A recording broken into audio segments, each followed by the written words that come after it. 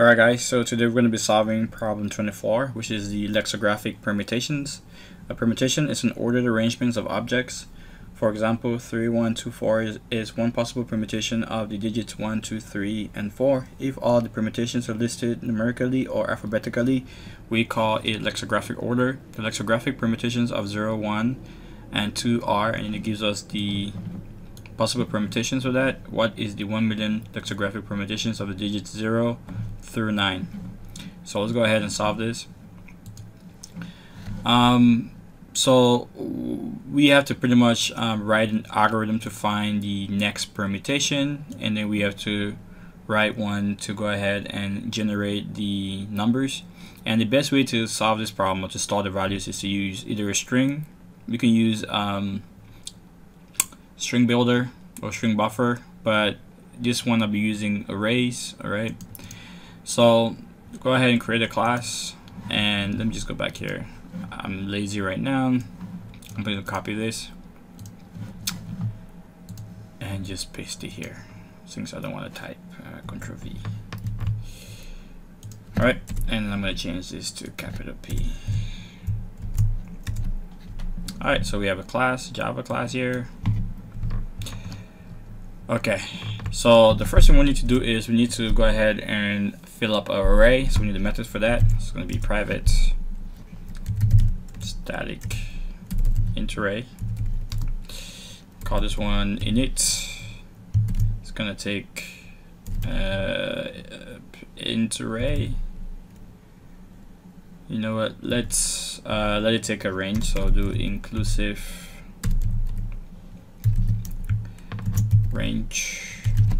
All right. Then we can go ahead and create an array. So we're going to var array. It's going to equal to new int array, and we're going to do inclusive +1. And then we can just generate a for loop. So var index equals to 0, index plus in the array dot length index ++. Then we need to fill the array. So array dot index is gonna equal the index, and then we can return the array. Alright, so that's the first part. This is just to go ahead and fill the array with the values, and we return that. So next we have to pretty much create the method to do the swaps. Okay, so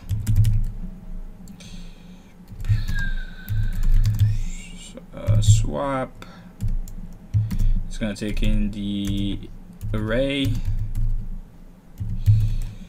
and then to the indexes I want to swap at, make this A and B. And this is pretty easy. So we create a temp variable. It's gonna say temp. It's gonna equal to array, and we pass an A here, and A is gonna equal to B.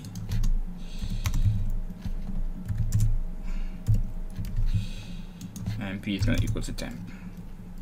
I mean, this is something that everybody should know how to do by now. Alright, so now that we have that, we're done with the swap. So now we have to go ahead and generate the next permutation.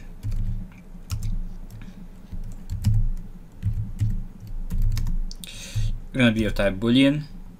We'll call this next permutation.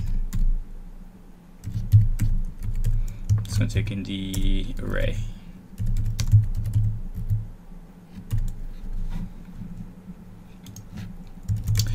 Alright, so the first thing we need to do is we need to get the right values. So we need to get right value. You know what, let's get the left value. Alright, so let's say that we're at the first number, which is 0. Let's say we're at the base case, right? So for us to get swap, right, what we need to do is we need to find the number that is less than this number here, so we can swap it to get 0 to 1, right? So what we're going to do is we need to find that index, and then we need to find the index next to the other one so we can swap it. So what we need to do is first we need to get all of the elements. This is going to be the array dot length, right? And then we need a value to get the index. So this is going to be the left index. It's going to equal to 0 for now. All right, so we're going to say that for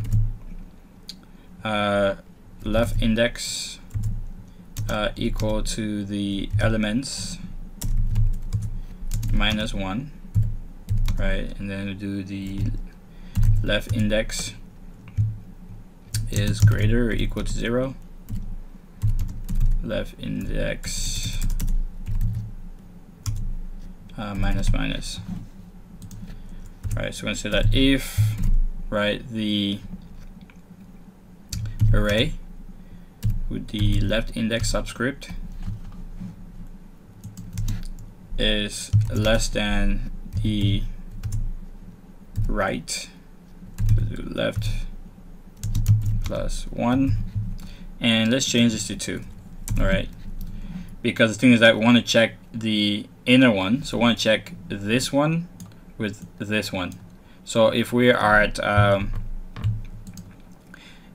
just the minus length, then we're going to be here at this part right here for this part right here, but we need to be here. Okay, so hopefully you guys can follow along what I'm saying. And if we find that, we can just go ahead and break. All right, the thing is this, so we're looking at the number that is closest to the biggest one, right? So this one, so 1, and this is this. So to get the biggest number, we have to swap this 2. However, let's say that we're at here at the biggest number at 2, 1, 0, which is the biggest permutation for 0, 1, 2. Then there's not going to be no left big number. So eventually, the left index is going to equal to -1 for it to be able to exit this loop here. And since we're keeping track of the left index, we can say that if the integer compared to, and then we just pass the left index, and it's just equal to -1, so it becomes that, then we can go ahead and return false. So this is where we find the last permutation for this. So go ahead and return false. All right, so now that we've known that, we found the value, so we need to go ahead and swap with this one. We found that the value that we want to swap here is going to be 1 here. So now we want to go ahead and swap here. So what we need to do is find the swap index. We're going to say var swap index is going to equal to the elements, right, -1. Next, what we want to do is going to just create a for loop, and this part is going to be empty. And we're going to say that if the array and the left index, right, is greater than the array with the swap index, then we're going to go ahead and do swap index -. All right, so this is where we want to find. So we're currently here, right? So is 1 greater than 2? No. So the swap index is going to be at the value 2. So now we can swap 2 and 1 to get 0 to 1, which is going to be the next permutation. So now we go down here and we can perform the swap. So we're going to say swap, and then we're going to take the array, right? And we're going to want to swap the left index with the swap that we find. All right, so that's the first part. So now that we found this, however, let's say that you're at the value, if you're at this value, so the next value we get is 2, 1, right? So we start here, so we go, okay, is 1 is 1 greater than 2? No, it's not. So is 0 greater than 2? Yes, it is. So we swap.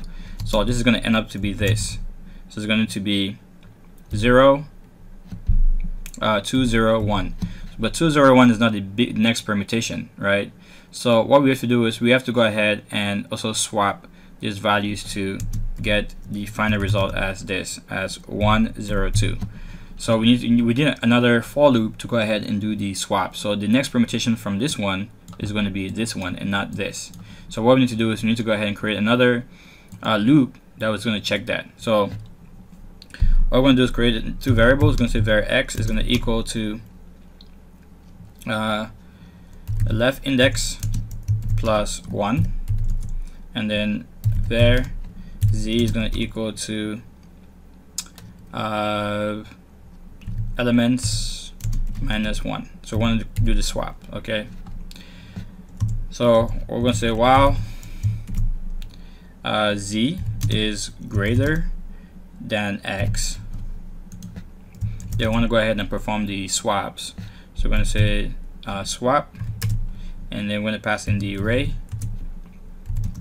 and then we're going to pass in z, and then we're going to pass x.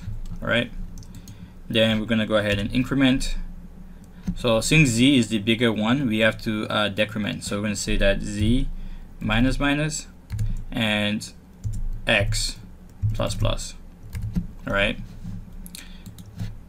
So what I want to do here is I want to go ahead and just print out all the possible permutations. So I'm going to use the shortcut here, and I'm going to use the arrays class, and then use the toString method and pass in the array.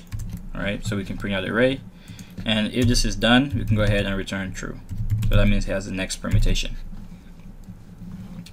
So now that we've done that, all we need to do is pretty much just write another method that's going to go ahead and generate the permutations for us. All right.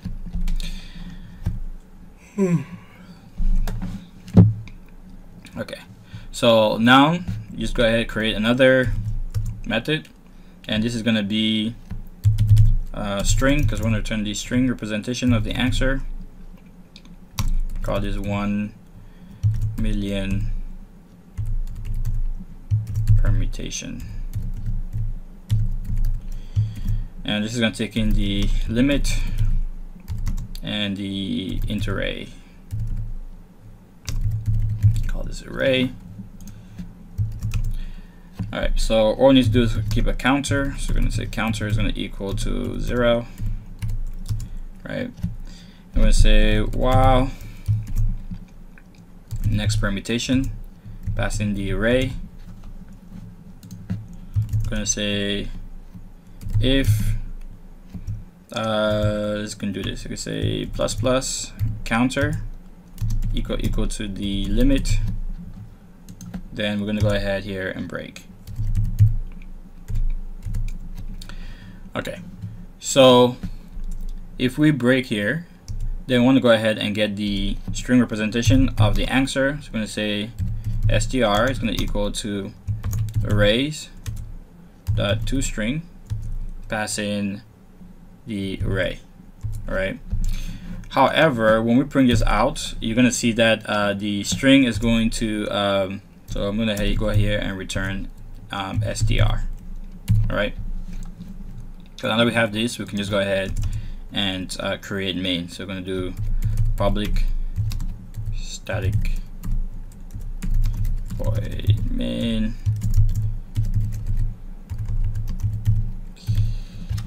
Right. So all you have to do is generate the array. So say var array is going to equal to init, and we're going to pass in 9. So we need the 9 values. And then next we're going to do SRT here, and then we're going to do the 1 million permutation, passing the limit. So we're going to go through 9999. All right. The reason is because when we pass in the array for the first time, the 0, 1, 2, 3 to 9, right, that's not going to be added. So what's going to do is going to generate the next permutation right there and then. We're going to count that. We're not going to count the first one, so we have to go 99999. All right, and then we need to go ahead and pass in the array. So how many 9s do we have here? 3 9s. Okay, so let's go ahead and print this out. And what it's going to do is pretty much going to print all of the permutations, and then finally it's going to print out the last answer. And I'm doing this on purpose. So obviously this is going to be the answer here. However, you can see that even though we're converting that to toString, it's still adding all of this extra stuff here. So what I want to do is we want to take this off. And what we can do is we can use the replace all method here. So we're going to say here, we're going to say dot replace all. Alright. So what we're going to do is do this, go that, and then bracket, pipe it, and then we're going to do again, and pipe, and then we want to pipe it, and then remove all these spaces. My bad. And we want to replace this with empties. I'm like, what am I doing wrong here? Alright. Let me go here. Alright, let me just shrink this a little bit. Okay, so this is what it should look like. Alright, so what we want to do is we want to replace all of the we're going to remove all of the commas here, the spaces, and the brackets as well. Alright, so this is how you would do it. So now we can go ahead and run this again, and then the final answer should just be a regular string. Alright, and there you go. And this should be the solution for the final answer. Alright guys, this will be it for this tutorial. I'll see you guys in the next one. Have a good night. Bye bye.